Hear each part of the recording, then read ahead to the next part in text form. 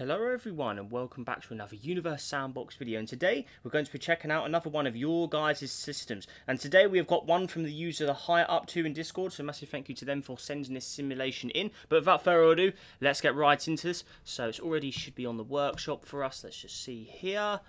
And there it is. It's called Start of the Heavens 1.1. So without further ado, let's see what we got here. Well, oh my god, that is a lot of stuff. Oh man. Okay. Oh, that is huge. Okay, let's see what we got. So all the way, looks like an evolution of our own solar system. I see Jupiter in there. Okay, oh, interesting. Oh my gosh, right. There's Vulcan. Right, hello and welcome to SOTH, a more perfect solar system. I based this system on my previous Reddit post. Here is the link. There's a link there if you want to check it out. Added some more stuff. Start of the Heavens begs the question, what if the solar system was much bigger? Since the system is comprised of 64 planets, one brown dwarf, one yellow dwarf and one red dwarf, the description will be split into zones. I'm going to die if I need to write descriptions for over 250 objects. I mean, honestly, can't blame you there. That's a lot of stuff. Right.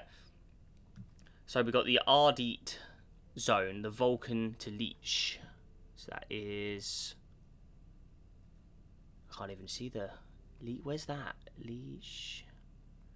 Oh, it's going to get confusing. There's a lot of them in here.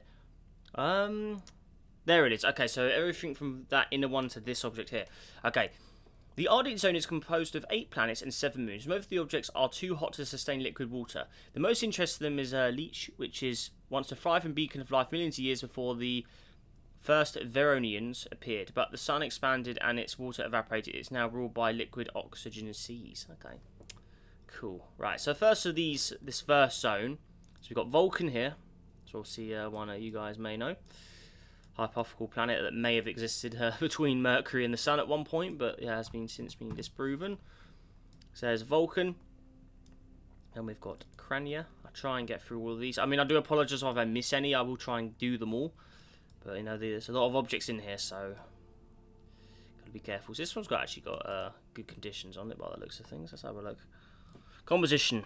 That's still weird in these new settings, isn't it? Oh, wow. Okay, 85 and 24 there. Tiladu over here. So that's a pretty bashed up looking rock. We've got Alcrasta over here. Okay. Then Boreas. Okay, so this one's got also an IO texture as well there. City lights on it as well. Very nice. Crania, we haven't done Rocker yet. So there's that one. Again, pretty generic looking though. I mean, close to the sun. It's going to be hot. So we've done that one. Boreas, Einvin, we haven't done that one. So another Earth-like looking world. Okay. Got some little constants on it as well, stat-wise. Let's have a look here. Where are we? 88 and 16. Alrighty. Then we have Alcrasta over here. Oh yeah, we already checked that one, didn't we? Okay, and then lastly it is Leash over here, which is the last of those inner 8 worlds. So here it is here. Okay. Looking good. Okay, so now we're going on to the habitable zone. So that's Boreas to Avarius. So the first of the habitable worlds. Where's Boreas? Oh, it's quite hard to navigate this one. There it is. So this counts as habitable in the habitable zone. Oh yeah, okay, fair enough. Yeah, it's just the ring changing as we look on different objects. So the first of the habitable worlds, we already saw this one.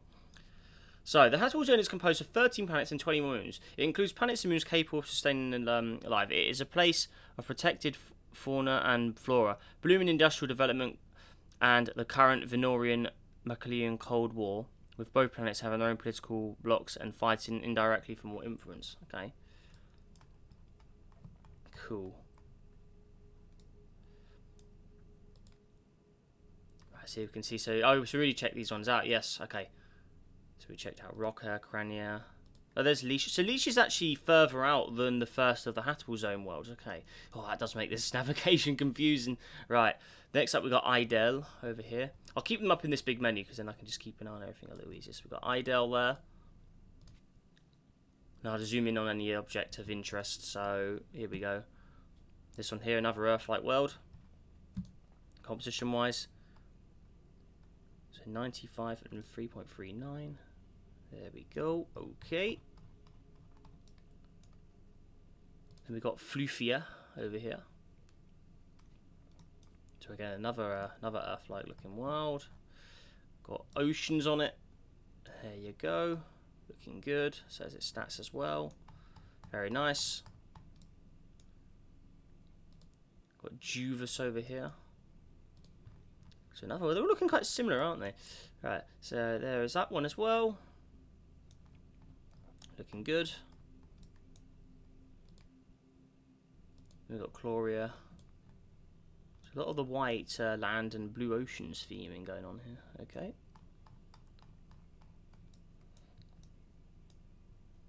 Cool.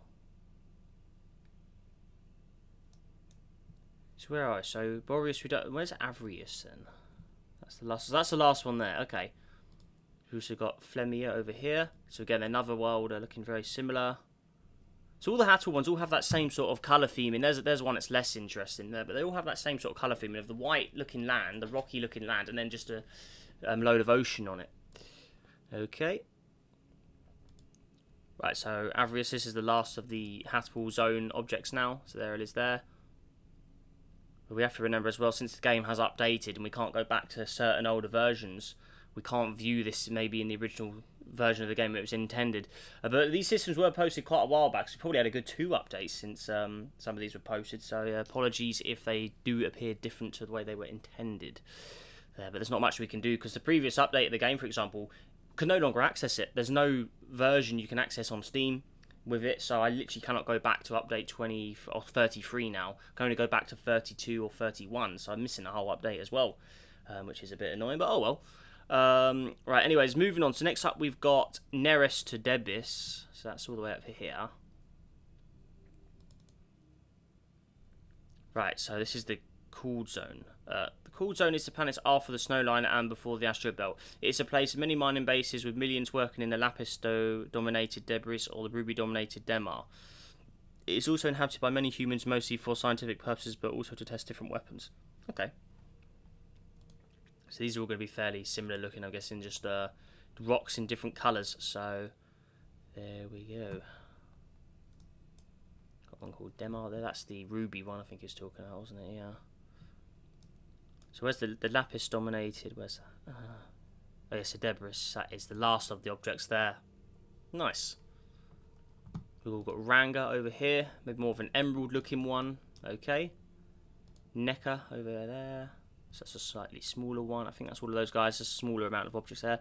And next up, we've got the inner gas zone. Kavana to Alicia. The inner gas zone is mostly made of gas giants and many moons with many Hattels in orbit, and it just ends. So there's no more.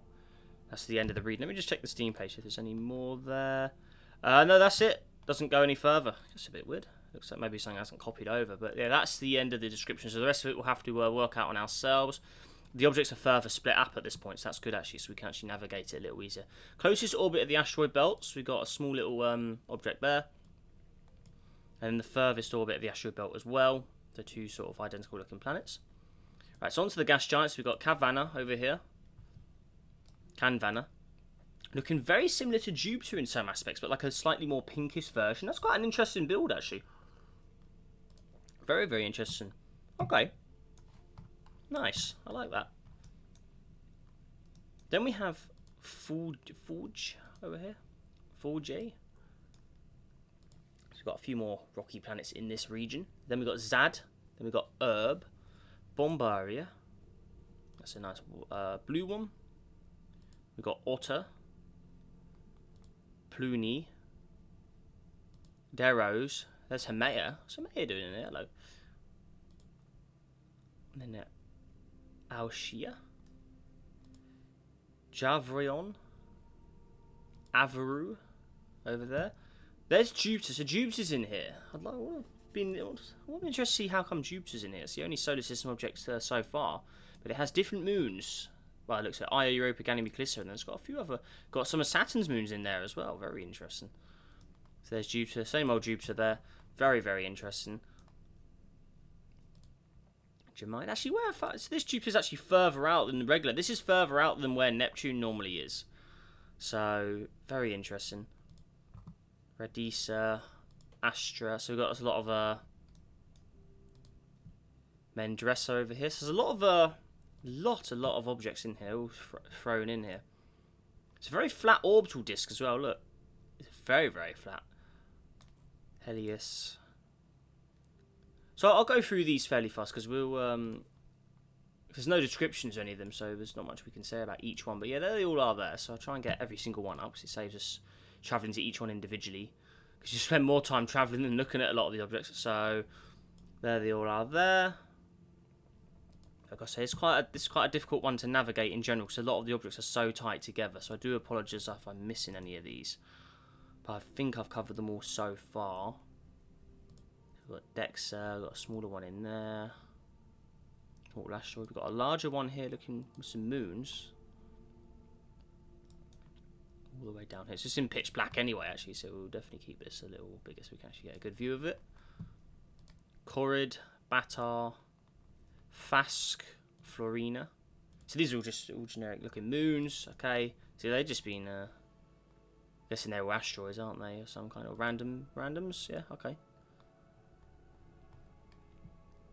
Carine. Oh, that's a nice looking gas giant, I like that. Nice and simple, but it looks good nonetheless. Oh, a little bit of like a heat glitch there. And that's got a bunch of moons as well. All generic spawns by the looks of it. Okay. Right, moving on. Mashai. Over here. Elona. Start of the Penny Belt. So we've got a lot of objects out here. Looking like all dwarf planet kind of asteroids. There's Maki there. Okay. Sedna. Eris are in there. Okay. Very red Sedna. Salby. There's Pluto as well. We've got Palos. Pluto looks different. Okay. So we've got Montreux. Delhi. So end of the Penny Belt, then start of the Python Belt. End of the Python Belt. Then we've got closest orbit of the inner Oort cloud. Okay. Got another rogue. There's the brown dwarf he mentioned at the beginning. So this has got its own little set of stuff as well. Looking cool. Okay. Nice. Let's keep them all up there. See, these ones have got way more customization by the looks of some of these. So this one here, for example, that one looks pretty cool actually. It's very, very dark though, because obviously we cannot see. Let's use this new button there. There you go. There's a good look at it. Same with this guy here.